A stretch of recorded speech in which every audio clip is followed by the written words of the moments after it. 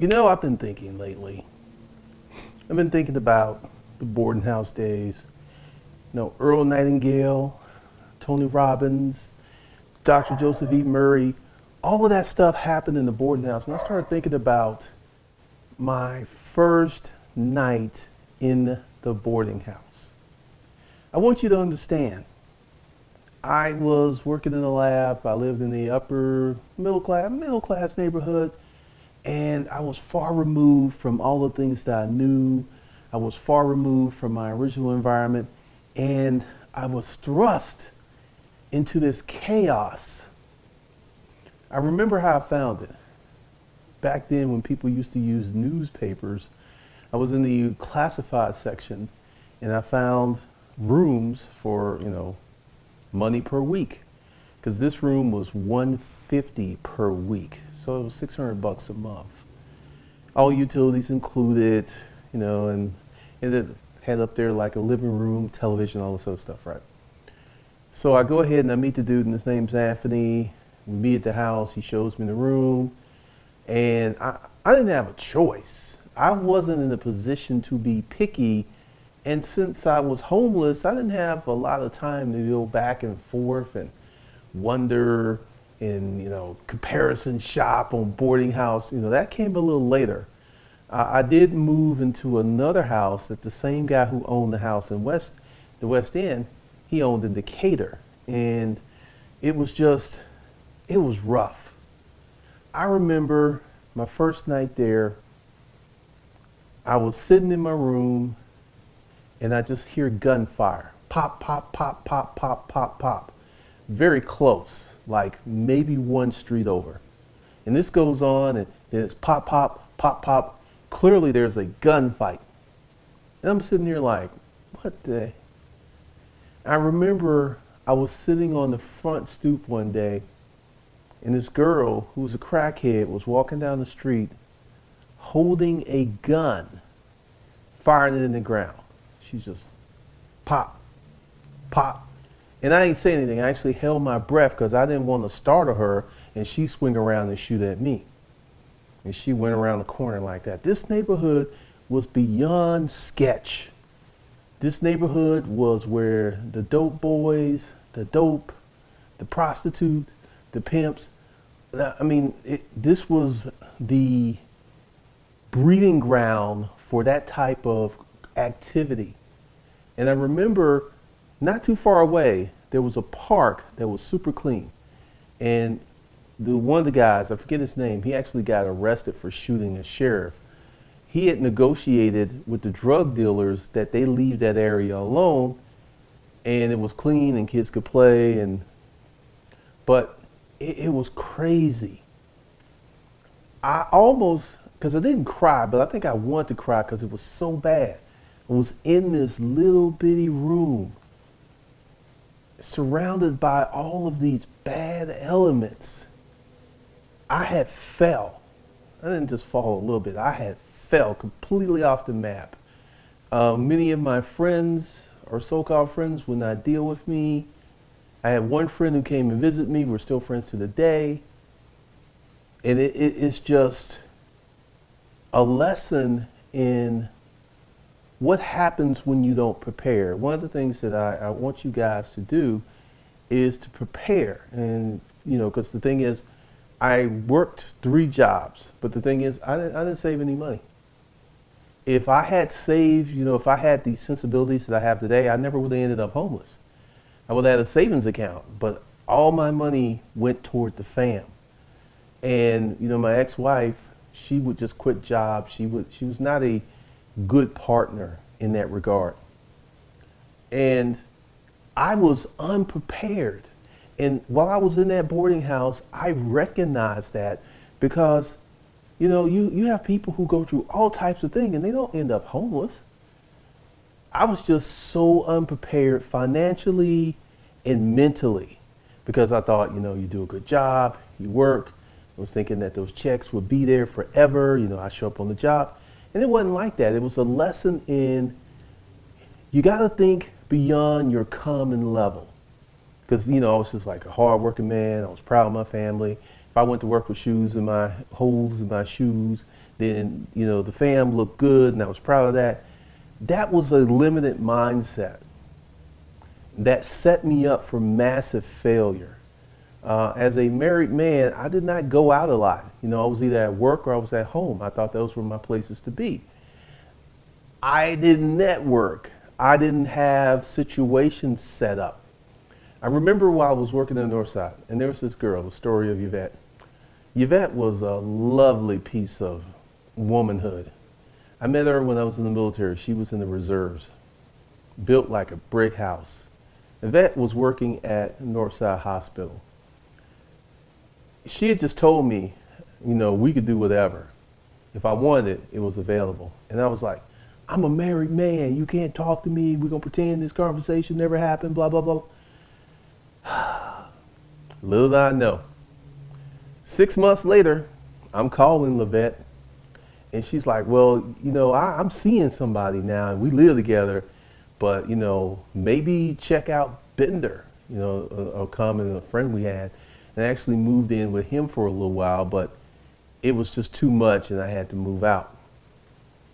So this is how I ended up living in my car for a few weeks. And going back, looking back now, I can see all of the areas that I went wrong because I didn't have a social life.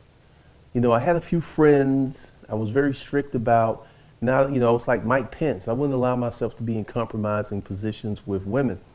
So I limited my networking and only hung out with people at work because we're at work, you know. Today, that would never happen to me again. I have a network. I have a savings account. I mean, I just went through a heart attack and a stroke. And other than being sick, that's the only regards that my life changed. And because I was prepared for the unexpected. And that's one of the lessons that I want to get to you guys, to be prepared for the unexpected. Because, you know, you guys who are dependent on your chick to pay half the bills, that's a dangerous position to be in. As a man, you need to be in a situation that you can handle on your own because you have no clue to when she may flake out or she may disappear. And one of the things that was firmly impressed upon me was the only person you can really count on yourself, you can count on, typically is yourself. You know, sometimes you'll have some amazing friends, but everyone doesn't have amazing friends and everyone doesn't have amazing family. And the big lesson here was to be over-prepared for anything. You as a single man, you need to have a robust savings account. If you blowing all your money, if you like get paid on Friday and you broke on Sunday because you went to a strip club and you got to borrow 20 bucks from Ed, you need to stop living like that right now. I mean, as they like to say on these internet streets, real talk. You need to go ahead and invest in yourself and invest in your skill sets. Because another thing that caught me flat-footed was I was working in the lab and I got into an altercation, and then I would have got a bad reference, so it was very hard for me to get a job doing what I was doing. So that went away because I was so stressed out about the problems that was going on with my marriage. I was so stressed out about all of these situations that it was hard for me to focus, and I actually did something very stupid at work. And I could have went to jail. That's how stupid it was. So as a fully or self-actualized adult, you need to learn how to save some money. Because if I was saving money like I save money now, I never would have been homeless. I never would have went through all of those bad experiences. Because during this period, you know, because there was me living with people. And if your name ain't on the list, if your name ain't on the lease, your name ain't on the mortgage, you homeless. And I was told by Bender, Blackwell that, you know, hey man, it was nice having you here, but you know, you wore your welcome out. Because I remember Chris was getting married and Nita, you know, protecting Chris's interest, was like, when is he gonna be gone? you know. So I had to roll out, and I fell into a situation because after Bender, after Chris, then I fell into this boarding house situation where I was staying in boarding houses for almost 3 years. And the thing is, while I was in this main boarding house, Anthony, because he had another property in Decatur, which was more expensive, and I moved out there for a while, and it was on the bus line, and I actually was able to bring my kids there. But I had to go back to the West End because I wasn't making enough money to stay in the Decatur house. So that was like, you know, you get a little taste of joy, then that gets sucked from you because of my circumstances.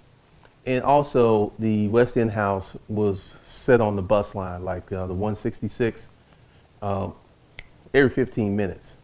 And when you are out here trying to work in Atlanta without a car, you got to have a serious bus line situation, because I could walk to the MARTA station if I needed.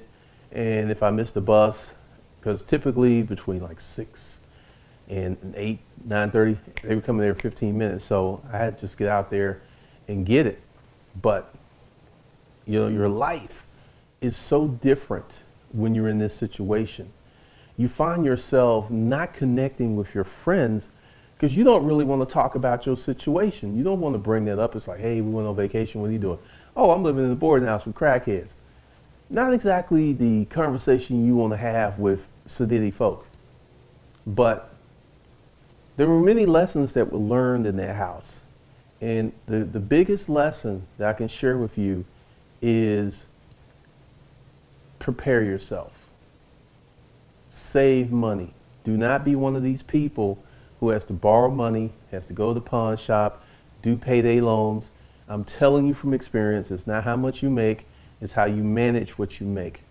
And that was a lesson that became impressed upon me once I got out that situation, because once I got to Rent-A-Crate, I had way more money. I mean, it was at a point because my income was so low that I could ball out and spend a whole check and still be cool. And, and I was like, okay, this is how we got in that situation. Because once I emerged to Rent-A-Crate and I started hanging around different people, listening to different conversations, I realized that I had a problem with money, and I started to hold on to it. So that allowed me to escalate. And then I was able to get a car because I repaired my credit. Got me a nice, I got a Nissan Maxima, which actually ended up getting wrecked. And this is what I was riding in for a minute until I bought that BMW, because I did that big deal. I got that big cash check. And I started to learn about money and experience money, because I was able to buy a car and pay cash. And next week, I still had a check, so I wasn't broke. This is why I always say, manage the money you make very well. But the key is to make more money. To make more money. Because if I had these mindsets and mandates when I was in the boarding house, there would have never been no boarding house. There would have been no crackhead stories. There would have been none of these, in my room listening to people shoot at each other. Would have been none of that stuff. And living like that gives you a sense of post-traumatic stress disorder, because you always on. You could never relax. You can't even relax in your house. I remember one day, me and I believe Jafar was just in the living room. Boom, boom, boom, boom, boom, boom, boom. It was the police. They was looking for some escaped criminals.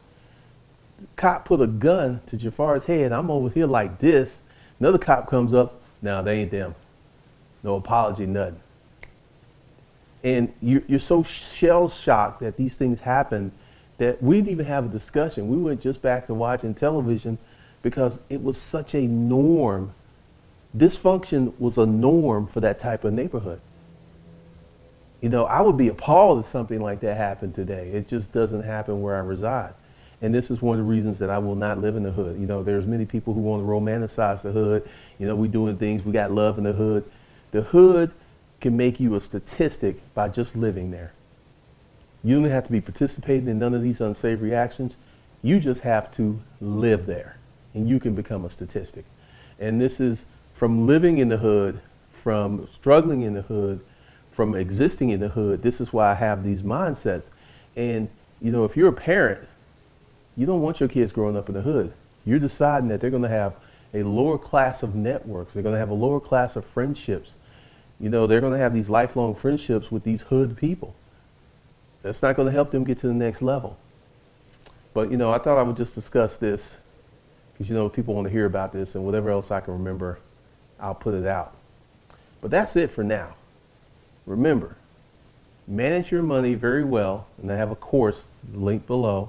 Go ahead and grab that and make more money to prevent these bad things from darkening your doorstep.